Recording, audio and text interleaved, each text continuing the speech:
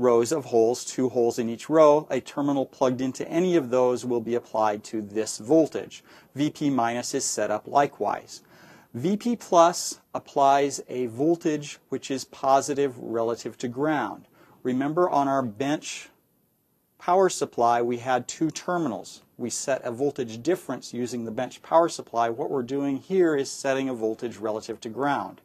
VP minus allows me to apply a voltage which is negative relative to ground.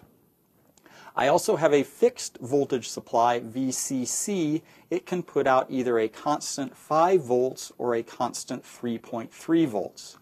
All of these power supplies have significant currents available to them, up to 1.5 amps. There is another set of power supplies, VREF1 and VREF2, which provides variable voltages. However, these are very current limited. Okay, you can't get a lot of power out of these terminals. Okay, now let's try applying a voltage with the EE board and measuring the voltage that we're applying. I'm going to measure a voltage at VP plus first.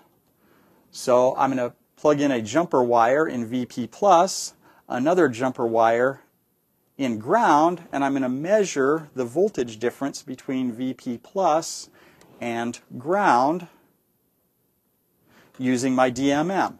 To measure that, it's a DC voltage. I'll select the V with the bar next to it.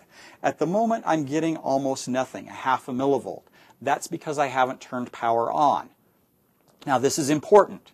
You should always do your circuit wiring without power being applied to the board.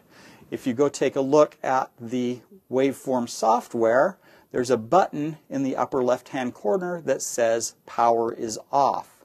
That turns off power to all of the different power supplies. You should leave that off while you're wiring up your circuit. The terminology is that you wire the circuit toward the supply. You do all your wiring on the breadboard, then finally you apply power to your circuit. You don't want to be touching a circuit which has power supplied to it. You can shock yourself. Also, you can damage your circuit. So I'm going to select VP plus. It's indicating that that is ready.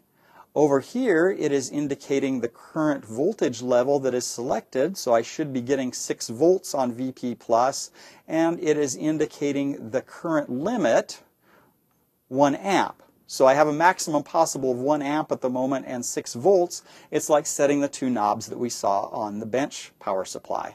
If I turn power on now, I see that my DMM is now registering 6 volts because I have asked it for 6 volts at VP plus. Everything is just hunky-dory. I can also use the EE board itself to measure a voltage. Remember that I have 4 V-meter channels here, V-meter 1, 2, 3, and 4.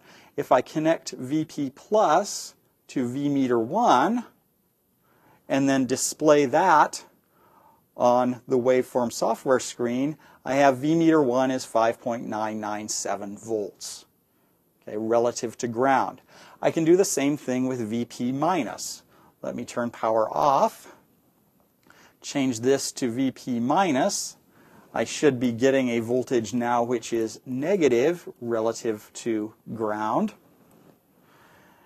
So VP minus is now ready. VP plus is off. I should be getting negative 5 volts when I turn power on. Click power on. I'm getting minus 5.02 volts on my DMM. I'm also getting a similar amount, minus 4.999 volts here on V-meter 1. The final exercise in Lab Assignment 0 is to connect a MOSFET and make measurements to show that it acts as a dependent source. Demonstration for that are provided in Lecture C, which you should have watched already. This concludes the overview material for Lab Assignment 0. You should now have all the material necessary for you to go ahead and complete the lab assignment.